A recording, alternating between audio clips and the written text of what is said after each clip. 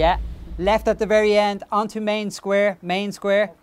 check in there, get your keys, get settled, okay? All good. Have a good day.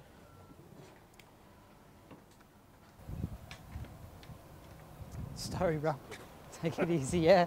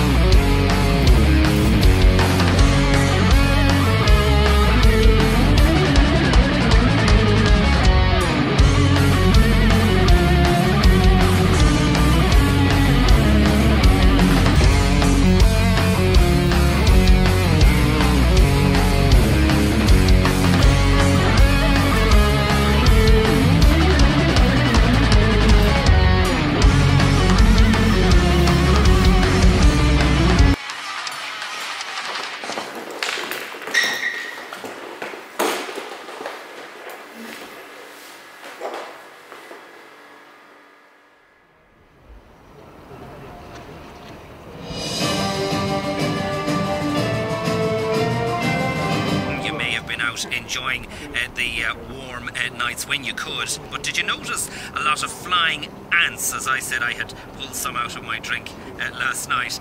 They're set to hit their peak in the coming weeks, with the last of the swarms emerging from their nests. Well, to tell me more about this phenomenon, I'm joined by Collie Ennis, well known on Drive Time from he's Zoology Research Associate at Trinity College Dublin and co-host of the Critter Shed podcast. Collie, as always, you're welcome to the programme. What are flying ants? Are they just ants with wings? Yeah, well, they are the queen ants that are leaving the nests at the moment to set up new colonies, and the females and the males will leave at the moment, but the females are the most important. And listeners have been contacting us about swarms of ants in people's gardens. Is there something that attracts them? Slán, Michael! First of all, I'm not technically a zoologist. I never got a degree, and I get called a zoologist all the time. But I think it's disrespectful to the people who've actually put the time in and the work in to just go, oh yeah, I'm a zoologist too, because I haven't done that academic hard graft that other people have. So did I consider studying zoology in school? Absolutely not. I'd read nature books and watch nature documentaries, but I never thought that, I could get involved in that, because where I grew up, it just wasn't the done thing. If you're going to do something kind of creative, it was music or art, and apart from that, you did what your folks did. Will I start singing? In Dublin's fair city, where the girls are so pretty. That'd be brilliant, wouldn't it? All our government buildings and our Natural History Museum together. One of them actually does something positive, the rest don't do fuck all. I'm talking about the Natural History Museum. So after school, I went and got an apprenticeship as an electrician, like my dad. I ended up doing that for like 7 years, and the crash happened. Basically half the country around our age just emigrated. Canada, Australia. I happened to be involved in martial arts, and my instructor worked on security in Trinity. And he said, look, there's part-time job for the summer months, and I'm there nearly 20 years later still. It's bizarre how it worked out, but that's how I ended up in there, yeah. So we're coming into Crumlin now. This is my first school. My junior infants is there. The Lorettos. So when I was up until I was, well, I think it's 10, I was in there, 10 or 11. Crumlin would be about on a push bike, 20 minutes to cycle into Dublin city centre. 15 if you're really pedalling fast. I know that because I used to cycle in and out of town to pick up bugs and worms to feed my animals when I was a kid, and pick up comic books as well. So yeah, it's not too far from the city centre. I'm not talking down about it, but the facts are the facts. It's a lot of people would have looked down their nose at you if you're from Crumlin.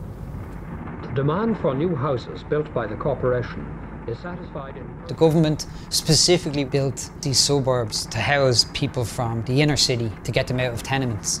So they basically bought all this farmland and constructed these rows of houses with very little amenities around them, and just put all the families into them.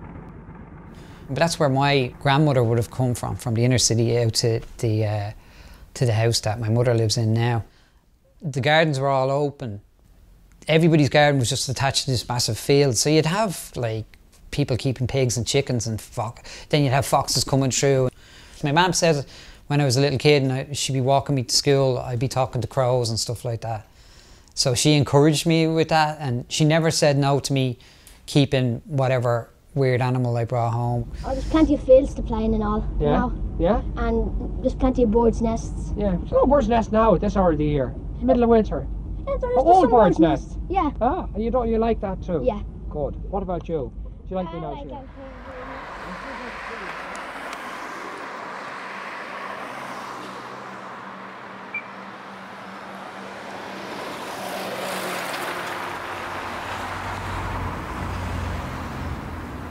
I was the oldest of 2 siblings. Morning.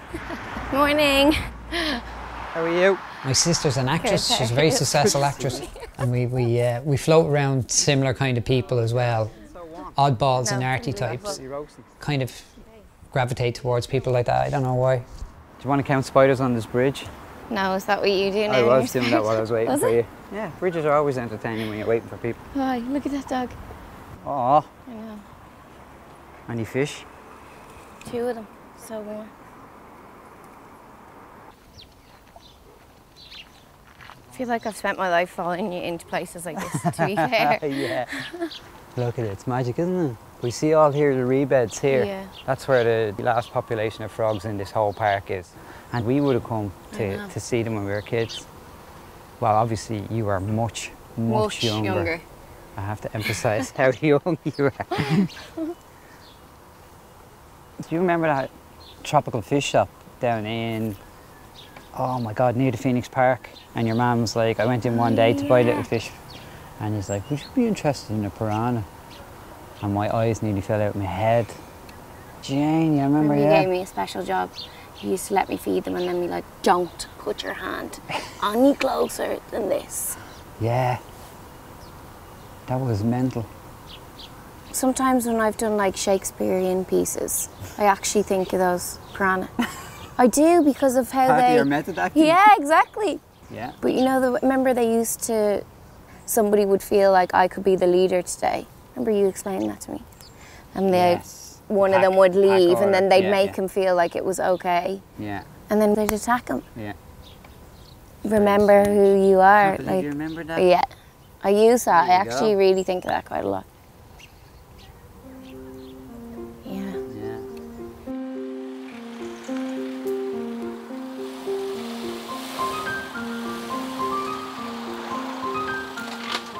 There's myself, my wife Ruth, my son Sean, who's 15, and my daughter Mia, who's 17, I think, because I keep getting the ages wrong because they're growing up so quickly.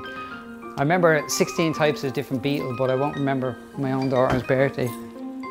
So we are here a year, just over a year actually. I would have grown up on a council estate In Crumlin, then moved from there to Tala, another council estate where we were with the family for 16 years. So it's quite different living out in the beautiful countryside as opposed to living in such a tightly packed area. So yeah, big changes all around.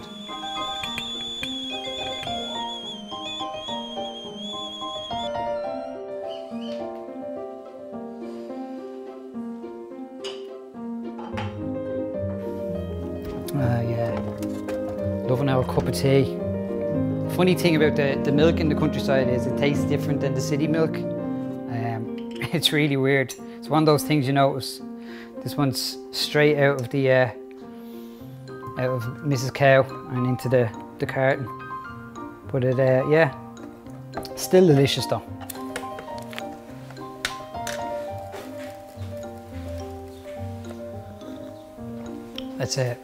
It's a great thing as well, waking up in the morning on a sunny day like this and coming down having your breakfast and looking out at that view. It's a massive difference from looking at Mrs. O'Reilly drying her knickers out the front window of her house, you know. Like, I miss her and all that, but you know, this is much, much better.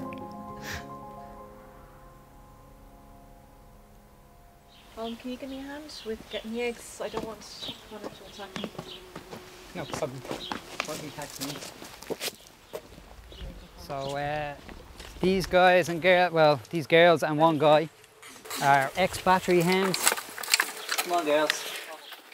They came to us featherless and wrecked because they've had a life in darkness, just laying eggs. there was a pet shop in town, and when you were a young fella, you'd go in there and sit around, just listen to them talking and absorbing information. To the point that Tom got so annoyed, he cut off the stools on the legs of the stools that we used to sit around, because he was fed up with people just sitting around and annoying him all day, which is fair enough. Yeah, that's how it started. It really did, and it was just something then I always had an interest in, and just never seemed odd to me. I don't think they're up to the normal numbers that you were expecting, but sure. I used to keep pet house spiders in jars and feed them when I thought they were massive, cool. I used to call them tarantulas, even though they weren't. And then when I saw a real tarantula, I was like, mother of God, this is amazing. So yeah, and then learn how to breed them, so you get your own young and rear them. And this is Connor. He's the rooster. My mate's dad had him, and he called him Connor after Conor McGregor because he goes mental in the cage. So he really does. And he's got those spores on his... Look at him! Go away with that, Connor. We have guests. But it's nice to give them a little home. And we do have a lot of omelettes, and I can't really cook them, but sure. You can't cook them at all. I can't cook them at all. I get nothing but abuse over my omelettes. Well, that's good, isn't it? And Connor didn't kill me, which is always a bonus. That thing won't hold them though, won't it? I thought they would have fallen through the bottom. To this day, remember being in there for hours and looking down, and there was a tank on the ground with a log in it, and what I thought was lizards all sitting on it. They had a black back and a vivid orange belly. Like, oh my God, I'd love one of them. And I remember getting permission to get it. And I remember the guy who gave me the advice at the time was this young man with a ponytail. It kind of snowballed from there. You feel very, very posh when you're having your quail eggs with toast for breakfast, you know, it's fantastic. I actually love quail eggs, and they're really good for you. They keep you young and fresh. Now, last place on the tour, my pride and joy. This is a toured rendition of this particular place. So, this is the critter shed. You know, there you go. You can finish that off.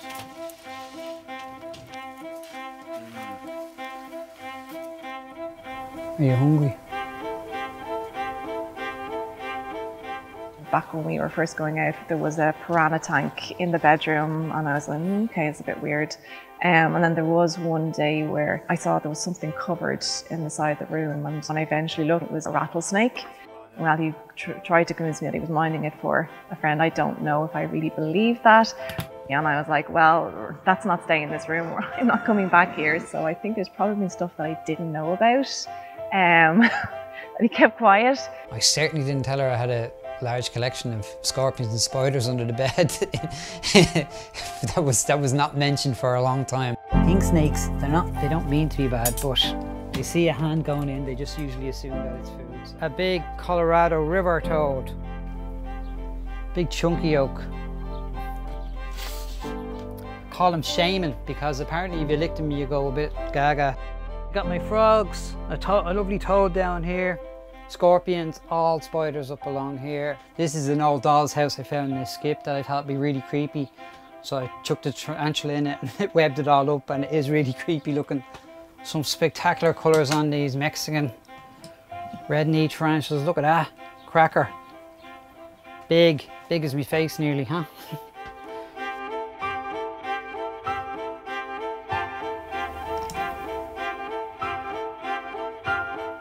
This is why I wear the straps. So that's a Mexican fire leg. As you can see, she's blowing dust up in the air, which will give me a bit of a hoarse voice. But that's the way they defend themselves. This is Big Bertha, and she's shedding. She was in a tattoo parlour, and just people were being arseholes. Cigarettes were thrown in there, and she was in a big pile of her own poo. So yeah, I got her, and she was as skinny as a rope. And now she's touching on 8 foot and she's healthy as a horse.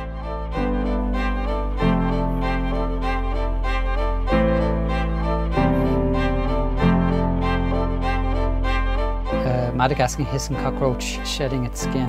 When that white thing there, that looks like a ghost, comes out of the old skin, it will harden up and it will look like one of these. Quite vocal, aren't they? I reared these myself from their mum and dad.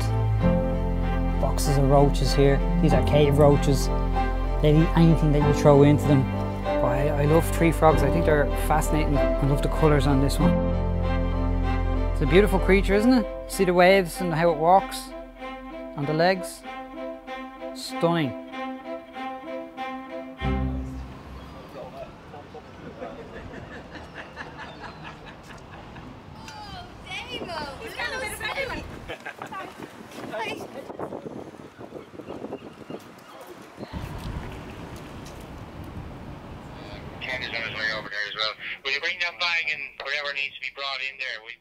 So how did I get involved in the zoology department? Basically people come up to the barrier and I check their ID and let them in. How are you? Ambulance en route for 2 So I met all these brilliant people from the zoology department, and I'd be chatting to them about stuff and asking them about stuff. Yeah, it blossomed from there. They asked me to show the animals to students as part of the courses. I don't know how many years, well over a decade anyway, so I've been doing that. Then one of the lecturers in the department invited me to a fieldwork trip to Kenya, I think it was 5 or 6 years ago. How you doing? And then Yvonne Buckley was head of school. I don't know what the project was, but she said you're going to be you're a zoology research associate from now on. And I was like, skipped home. It's like somebody told me I won the lottery. Anytime there's something that involves nature in the college, who did he call? Collie. Yeah. You see that for yourself. There's spiders up at the old library in between the blocks. Collie was the man who was talking about them. Money was no object. I'd be doing my conservation work, science communication, and my animal, care full time. Of course I would. I'm not going to lie about that. But the money thing would probably be just to allow me to have more time to do the passion.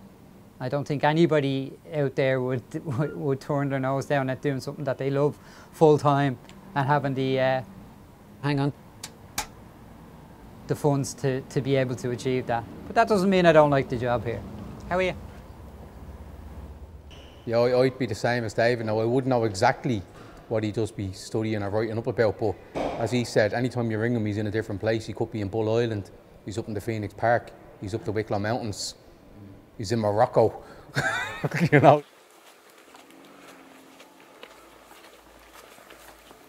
What Collie does with the zoology department is what he'd love to be paid to do full time, you know.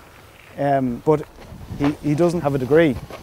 And there is the elitism at large who would still go, what does this clown, like what does he think, or who does he think he is, or what does he think he's telling me to do? So we're out surveying toads. Basically we're trying to get an idea of numbers, range, what they're eating, and get a bigger picture of what's going on. I'm Rob Gandola. I'm the Senior Science Officer for the Herpetological Society of Ireland. Collie's like my right-hand man. He's the second in charge, so if I'm away or I'm doing something else, Collie kind of slots into that role and can take over. We check the drains all the time, because drains are basically amphibian pitfall traps, you know what I mean? I was never a Trinity student. I'm from another university.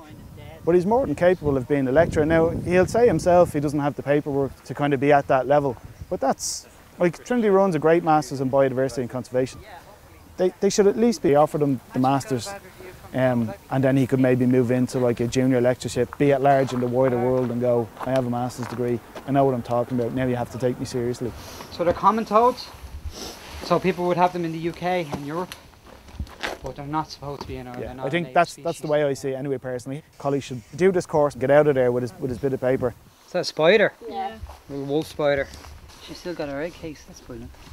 He'll have the legitimacy then of being, you know, a proper zoologist or herpetologist, and that's kind of it, you know, that's the short end of it.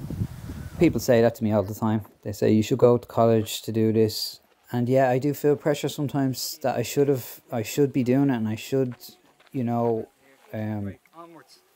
make more of an effort to do that. Oh my God, it's a monster. Big female. A lot bigger than the ones that we're normally used to finding. Have you been eating all the other toads? Oh my God. That's where they've gone. That's it. Toad 5. That was so lame. Now. Let's go, Collie! Let's do it! You know what to do, get in there! I know Collie a couple of years now properly. He tends to do the very early morning classes, I guess, before work. And, you know, he's a student of the game. Every day is a school day. He will learn from anybody. So he's very coachable. But what happened was we have a mutual friend, and I let him know I was interested in starting to keep some spiders again. I'd done it in my teens and then got busy, but I let him know. I was like, oh, if you know of anybody or, you know, I can help out. And he was like, oh, I've got the perfect guy for you. Collie, he's spider mad. And now I consider him probably my best friend. And it's very special for me because I kind of value our friendship, that it's not based around martial arts, because everybody else I know is through martial arts. Ladies and gentlemen, winner.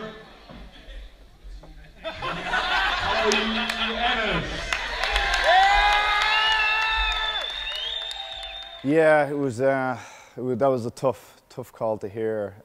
What happened was just one of those cataclysmic, perfect storm. This went wrong, this went wrong, this went wrong, all at the same time. It's just one of those things. One of those things. It's just something you don't plan for, and it was just one of the worst days of my life. I was potting around my vegetable patch. Obviously, I had a smaller garden, and I smelled smoke. But you always smell smoke around Tallaght because somebody's always burning something, burning their rubbish or whatever. Burning some leaves, and then I went up to do my normal check in the shed and realised the smoke was coming out of the shed, and I opened the door and it was just like, oh my God, just a punch in the stomach. Just, you know. A lot of limp bodies. A lot of limp bodies. It's loads of spiders, loads of them. Every one of them was just some lovely big toads I had for years as well. Yeah, loads. Yeah, really, all of them marked. Like, you know, all of them marked. Rang the fire brigade, and they came out, and ironically I had done a little talk with them and their families a few weeks beforehand. So the guys who I'd been in there showing off the animals came to the house and they were like, oh my God, man. They didn't realise what it was. John came up, my pal, and helped me get the spiders out. You know, it's not like he has a shed full of animals that he's just a researcher on, and you know, an animal dies and you throw it over your shoulder because you're looking at the next one. He really is invested in from a cockroach to a giant African land snail to a large boa, you know. What a horrible way for them to go. And the responsibility I felt for that was just, because I loved them all, and yeah, it still makes me feel like shit. And you think to yourself, if you had got up a little bit earlier, if I hadn't worked that shift that night, I would have been up an hour or two earlier and I would have been out there now. I would have caught it. But yeah, I said I'm finished. That's it, I'm never going to do that again. I felt like my world had ended. And I always used to say to people, you know, you let keeping animals like these define you as a person. It's not who you are. And I fucking learned that day that those animals were a massive part of me. And losing them taught me that lesson, you know? So yeah, shit. I don't say that anymore to people, you know? I don't judge people anymore if they're attached to whatever the fuck they're attached to, you know? Because, yeah, it's a massive part of who I am. I don't know why. I can't explain it. But yeah, it was rough. Really rough.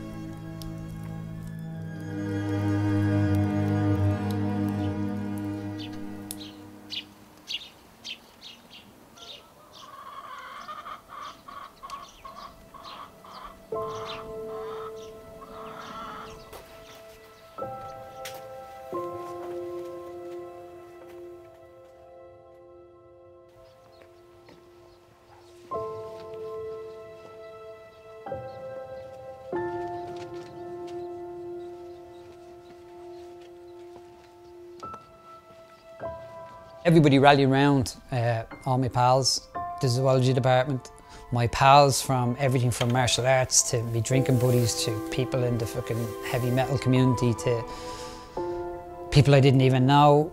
You know, people were sending me messages saying, look, here's 20 quid, you talked to my kid's school 4 years ago, and it just meant a lot to me, it meant the world to me. You know, you read through all the messages, I read through them, and it made me very proud to know him. Like, you just see these names after names after names going, you know, chin up, Collie, we're here for you. And Collie got to see that it wasn't just me or Ruth, it was hundreds of people that he had touched over the years, students that he had inspired himself, and they all come back in and chipped in physically, financially, and psychologically to say, look, get up, get back on it, let's go. You can't justify it, but the only way you can go on is to make sure that something like that never ever happens again. I wasn't in any doubt he was going to quit or anything like that. That's not Collie.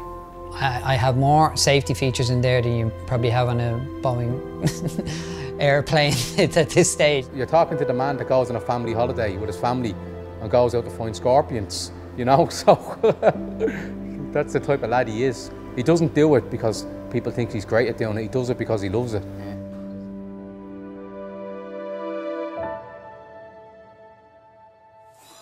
Yeah. Right in the fucking nose. Here. Sometimes I'll get a call just from either a member of the public or somebody who knows me, and they'll say, listen, I've got a, what was it, the last one? There was a snake in an apartment block, and if I have space or if I, you know, it's hard to say no sometimes when you, especially if you have a real hard look case like that. What do you say? I don't know, I'm going to leave her there, you know. Poopy, you little bollocks. For me, what Collie is incredible at is his communication skills. He's probably I would say, one of the best communicators I've ever met.